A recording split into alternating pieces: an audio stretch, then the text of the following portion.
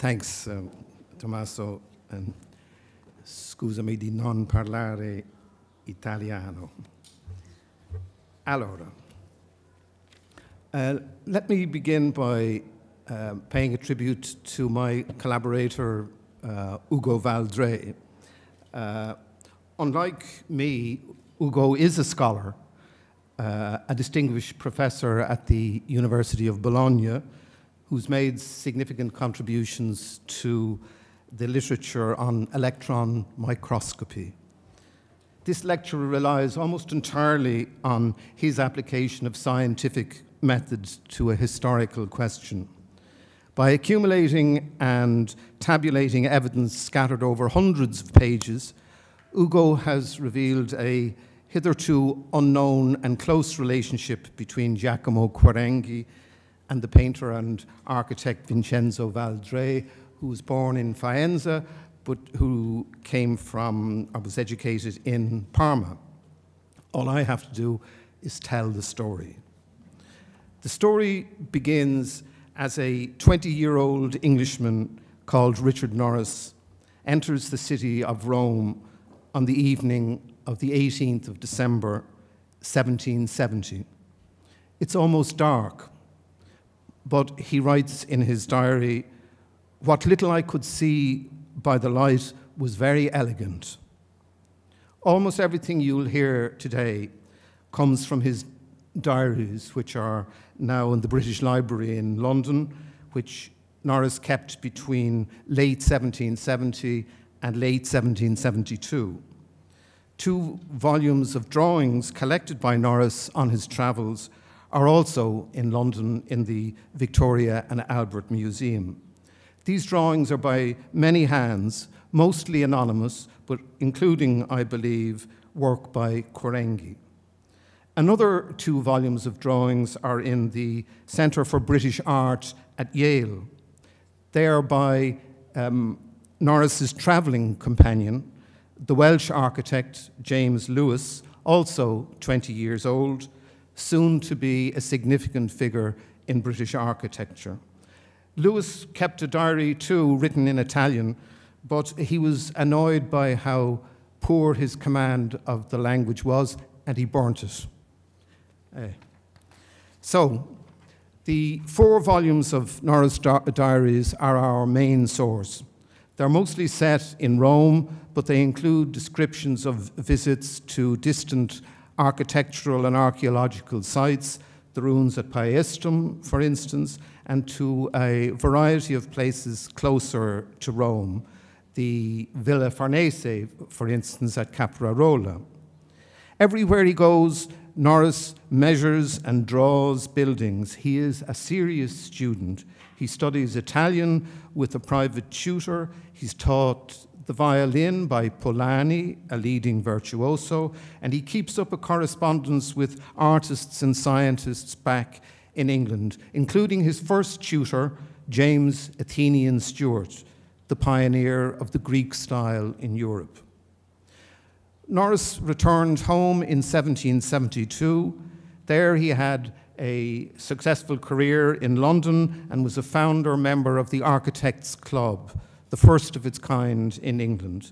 But when in 1792, following the death of his wife, he shot himself, he was age 42, the coroner described him as a lunatic, un pazzo, un lunatico. The diaries are full of information, but they're also very frustrating. Norris doesn't even tell us where he lived in Rome. We do know that the apartment he shared with James Lewis and 2 live-in servants was somewhere near the Spanish Steps on the Piazza di Spagna, and was large enough to host a party of 80 guests on one occasion. But let's return to the narrative. On their arrival in Rome, Norris and Lewis are immediately taken by courier to see Sir Horace Mann, the British ambassador to Firenze, who rents them expensive rooms in his house. The next day, Norris begins to find a cheaper place and to meet almost every English, Scottish, Welsh, and Irish artist then working in Rome. The only Italian artist he visits is Giambattista Piranesi. The next Italian he tries to meet 4 days after his arrival is Vincenzo Valdrei. Unfortunately, he's not at home. So Norris and Lewis go off on a trip to Napoli. When they return to Rome in the middle of January, Norris, I quote, delivered a letter to Signore Valdrei Pittore. The next day, the 19th of January 1771, Valdrei comes to lunch, bringing with him Giacomo Quarenghi and the Irish painter and antiquarian Matthew Nulty, a considerable figure in Roman art politics. This is serious business. Norris and Lewis have come to Rome to study, and they need to employ a maestro. At the age of 66, Nulty is too old for the job. He's probably there as a fixer, un intermediario, un mezzano. So, the competition is between Quarenghi and Valdrei. Quarenghi is a formidable rival. He has already designed the chapel at the Benedictine monastery in Subiaco, and he is soon to design another chapel for Wardour Castle in England, a prestigious commission. But who is Vincenzo Valdrei? Here he is in a portrait by William Cumming, painted in 1800, now in the National Gallery in Dublin. Valdrei was then 60 years of age, a friendly, amusing, but very private man, keeping off intruders with his brushes, especially his biographers. In 1800, Valdrei was still working on what is now recognized as the most important history painting in Ireland, 3 quadri riportati, which fill the ceiling of St. Patrick's Hall in Dublin Castle. And he was, or he had been, a famous architect. This is a detail of the painting in Dublin Castle, very Italian, not very Irish. This is the Marble Saloon in Stowe. It was begun a mere 4 years after Valdrei met Norris in Rome. But as far as we know, Norris never designed any building in Rome or in Parma or anywhere else in Italy. In 1771, he should not have been any competition for Quarenghi. Valdrei, though, understood what architecture could do to people. In 1765, his parents' home was demolished to make way for a new palace, indeed an entire city for the Duke of Parma. The designer of that city was Enimond Alexandre Petitot, an architect whose genius is certainly comparable to that of Quarenghi. We think Valdrei was his pupil. But what Valdrei was known for was his abilities as a visual artist. In Parma's prestigious art competition in 1764, he won first prize for this drawing of Egar nel deserto consolato dall'angelo. And in the following year, he won first prize for this painting, Sileno addormentato in un antro e legato con ghirlande da satiretti. Despite Quarenghi's soaring reputation, Norris and Lewis chose Valdrei to be their teacher. From then on, the diaries record almost every day little more than drawing with Valdrei or drawing at Valdrei's. But it would be a mistake to see Quarenghi as the loser in a contest with Valdrei. On the contrary, we think, Ugo and I think, they were partners.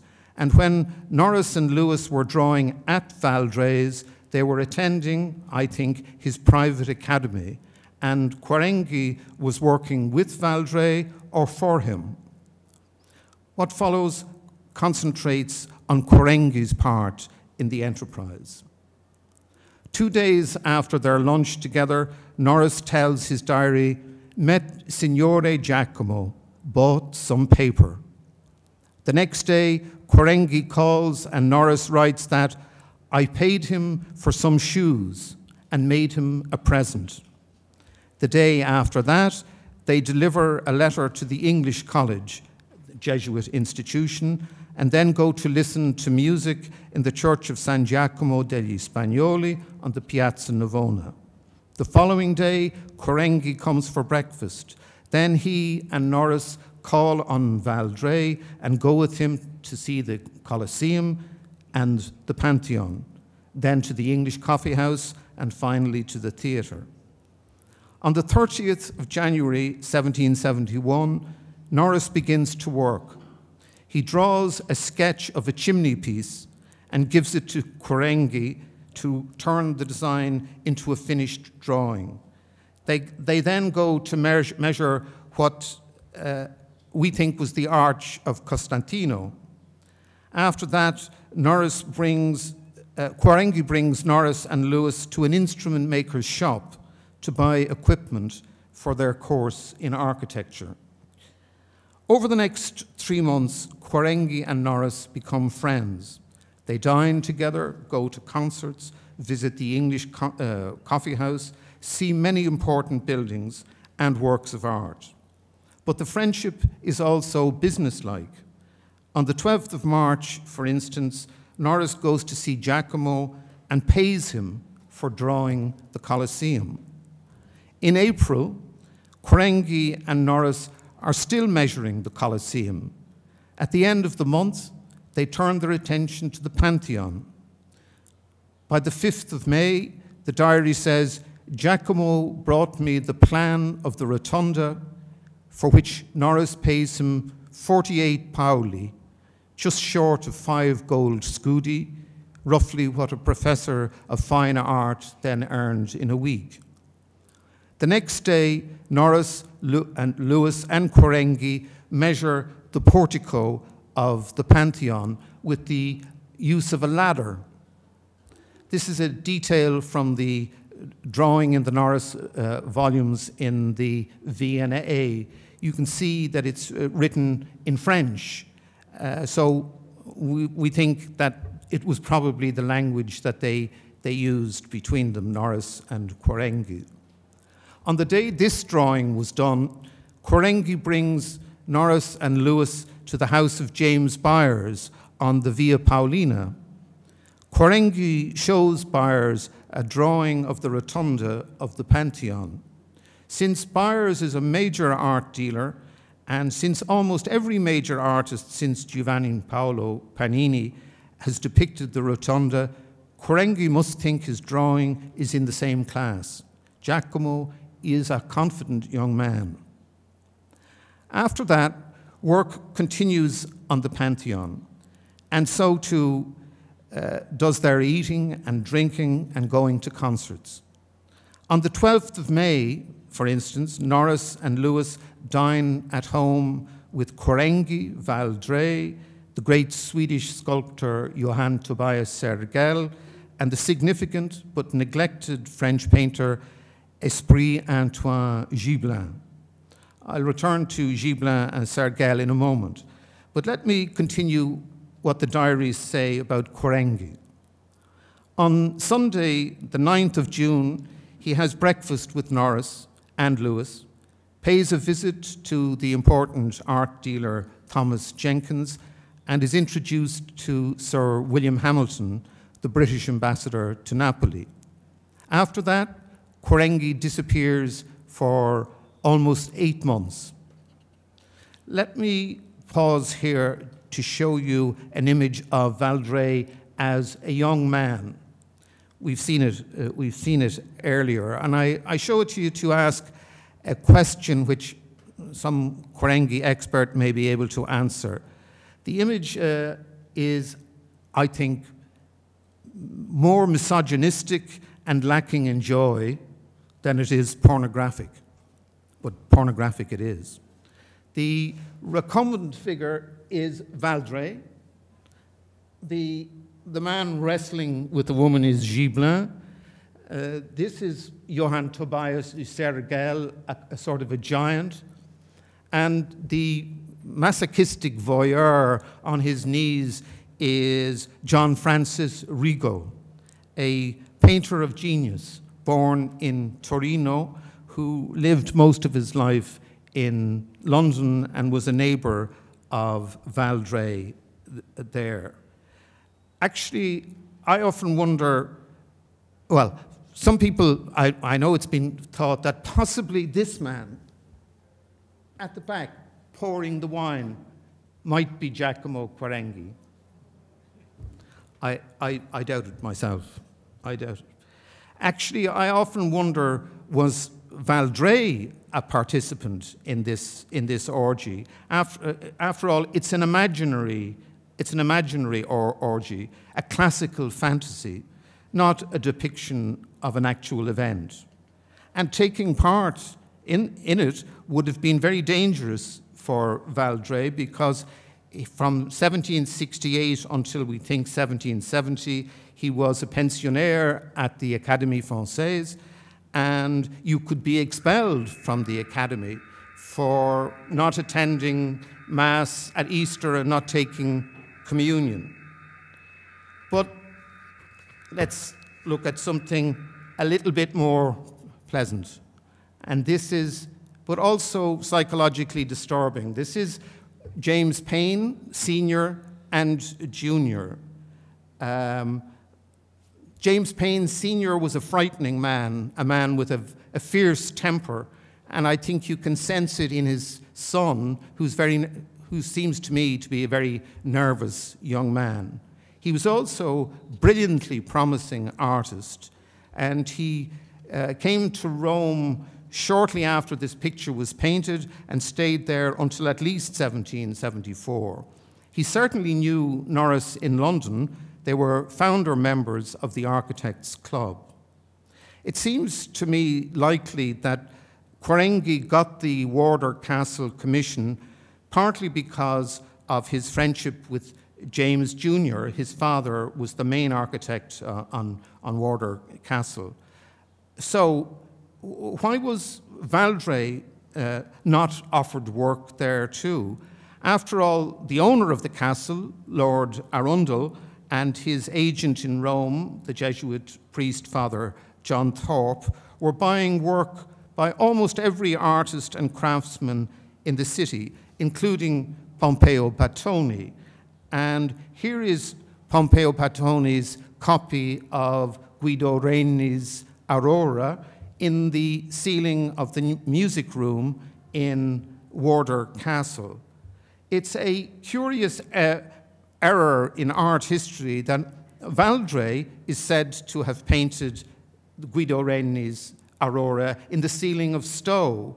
We know that he drew it, either he drew it or Norris drew it using a mirror, so the image is reversed. But Valdrey didn't paint this painting for the ceiling of Stowe. This is what he painted. It's the Dance of the Hours, long-lost painting, discovered a couple of years ago, and this was it just before it went back up into the ceiling in Stowe. It's in the music room. You can see the decorative wall paintings are also by Valdrey. A very beautiful room. And sometimes I wonder, how could Italy have forgotten Valdrey? I think Valdrey was not commissioned to do work for Wardour Castle by Father Thorpe because Valdrey was from Parma, and the Jesuits had been driven out of the duchy in 1768.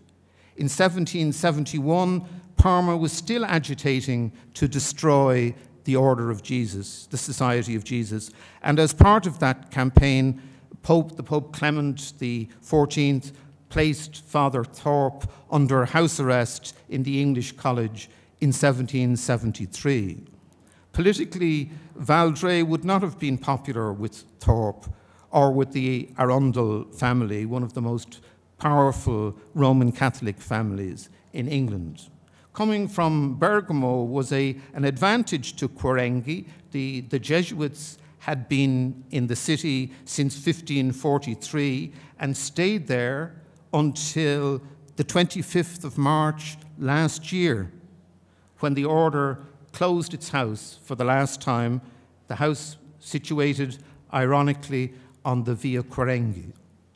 So, if I ask the scholars, if Quarenghi had come from Parma, would he have been asked to design the Wardour Castle? I think not. Let me mention briefly that on the 2nd of November 1771, while Quarenghi was not in Rome, Norris writes this in his diary: received a visit from 3 Russian officers who brought a letter from Mr. Clerici. I think Mr. Clerici was the French architect Charles-Louis Clerisot, and that the Russian officers were trying to lure either Quarenghi or Valdres, or perhaps both, to come to work for Catherine the Great in St. Petersburg. So, by the beginning of 1772, Quarenghi was back in Rome. We know this because Norris visited him on the 20th of January. But Giacomo doesn't appear in the diaries again until the 4th of March, when Norris met him and Valdres. From then until the 31st of May, Quarenghi appears in the diaries 17 times. Some of these encounters are very interesting. On one occasion, for instance, he and Norris went to the new museum at Belvedere, the Museo Pio Clementino, and examined how stucco was made for the exterior, made with lime, pozzolano, marble dust, sometimes gesso, but without the addition of hair as a binding agent.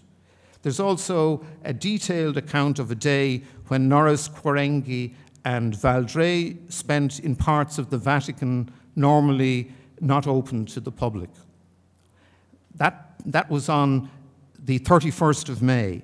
2 days later, Norris and Lewis left Rome for the last time, never to return. They traveled across the country to Pesaro, where they sailed to Venezia, arriving there on the 11th of June.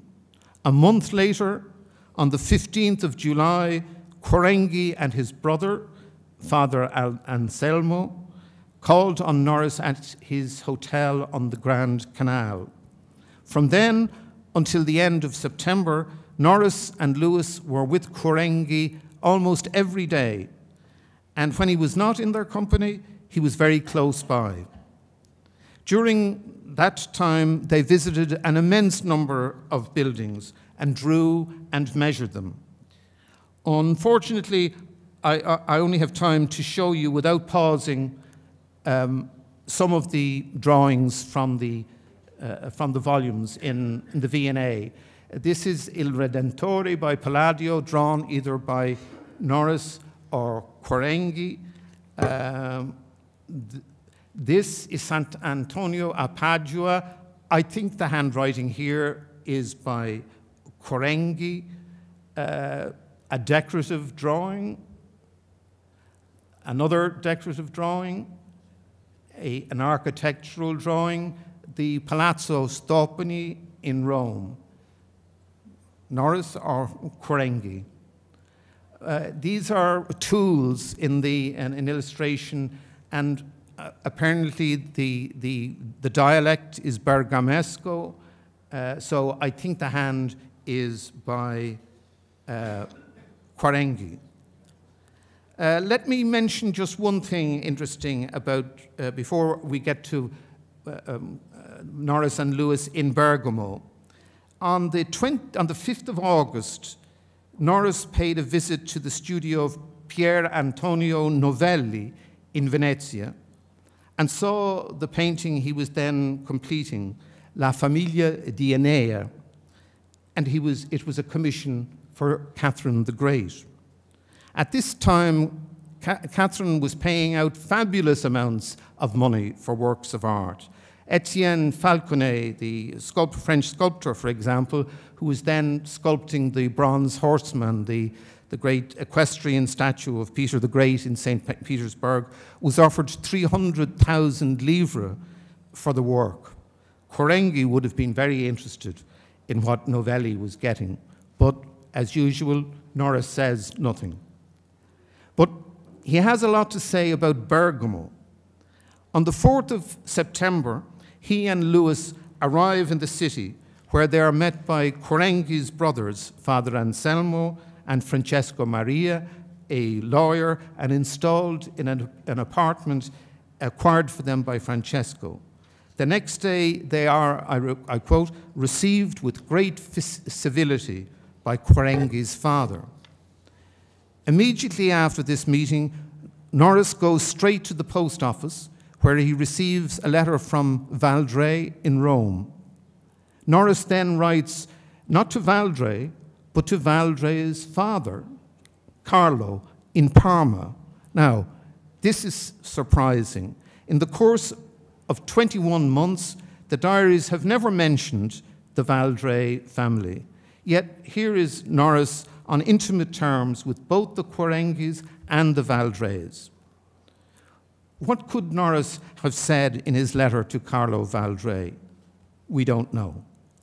Norris does say, though, that he has just received a letter from Rome, this time from Matthew Nulty, the intermediary at the first meeting with Valdre and Quarenghi in January 1771. It looks like Nulty is trying to fix them up with a job, perhaps in London, perhaps with the help of the leading English sculptor Joseph Nollekens. Well, Norris had a letter of introduction from Nollekens to a Father Perselli in Venice. There are letters between Perselli and Norris all the way on their tour through back to Milano. I mentioned just one other person that they meet. There's Pietro Edwards. Pietro Edwards appears 60 times in these 2 months. He is, of course, the great conservator of paintings in Venice and a person of great interest to Quarenghi. And he also meets the architect Ottavio Bertotti Scamozzi. So it's not surprising. Edwards goes on the trip with them as far as Padua. They travel to Padua together. Finally, they leave, Norris and Louis leave Bergamo with, Louis goes with Quarenghi and Norris follows on horseback. They arrive in Genoa. Norris receives a letter from Valdre. He writes a reply to Quarenghi, to Valdre, then to Quarenghi's father. Then he hurries to the post office to see can he find out when is the courier going to Rome. Then he goes back and writes to Quarenghi's father. And that is the end of the affair. On Sunday, the 4th of October, Norris and Louis sailed from Geneva to Antibes in France, and there the diaries end. Quarenghi never went to England. Why was that? Did he intend to go with Norris and Louis? Surely not. Perhaps the trip to Milano was just a working holiday. Perhaps all the letters flying back and forth were just a banal correspondence. But let me conclude with that was the end, as far as we know. But let me conclude with a rather melancholy note. This is Quarenghi in 1811 by Alexander Orlovsky. In Russia, one of Quarenghi's great friends was Charles Whitworth, the first Earl of Whitworth. And at the end of his Whitworth was a great diplomat, very important in the history of Europe. But at the end of his career, he was sent off to Ireland, a very, very low post. And there, did he meet Valdray in Dublin? Valdray was then an old man. He had been attacked by banditti and which was shortly thereafter to die. Perhaps Whitworth would have gone to the funeral. We don't know. We don't even know where Valdray is buried in Dublin. But perhaps some scholar will search in the Quarenghi papers and find that Valdray, Norris, and Lewis are there. It's just that we don't know at the moment. Grazie.